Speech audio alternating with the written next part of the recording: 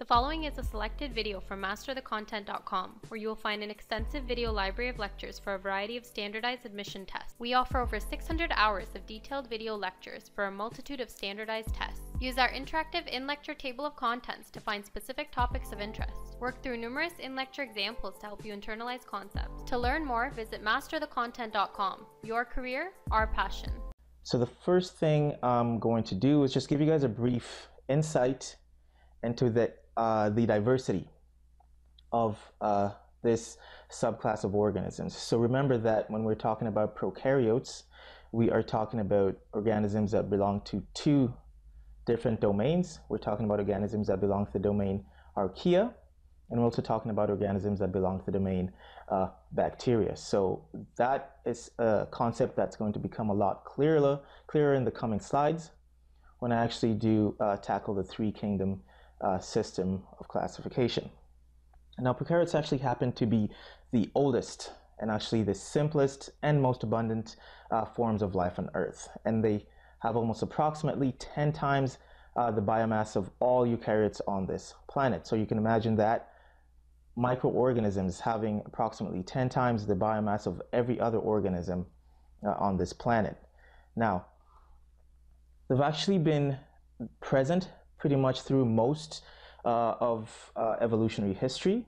They're actually believed to have been there over 2 billion years before we actually had eukaryotes appearing.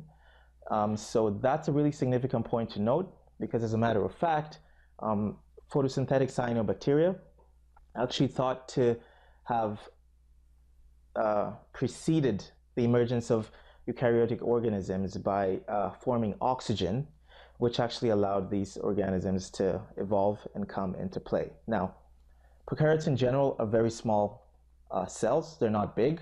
They're usually mostly unicellular, and they have a diameter of about 1 to 5 micrometers. You can contrast that to eukaryotic cells, which have diameters of about 10 to 100 micrometers.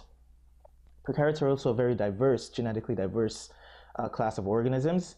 They grow and reproduce very fast. They have extremely high rates of evolution as a consequence, and for that reason, they exhibit a diverse range, or they exhibit a lot of genetic diversity. Now, prokaryotes are also highly adapted organisms. They can occupy a diverse range of habitats. Typically, you'd find them thriving in extreme conditions, conditions that are either too cold or too hot, too salty or acidic for eukaryotic cells, because they develop specialized adaptations that allow them to actually occupy these habitats. So they're extremely tough. They're an extremely resistant and adapted class of organisms that you can find in very extreme conditions. So what that slide does, it just gives you a snapshot into this grouping of organisms, prokaryotes in a nutshell, what they are, what they're about. And now we're going to go into the specifics of bacterial taxonomy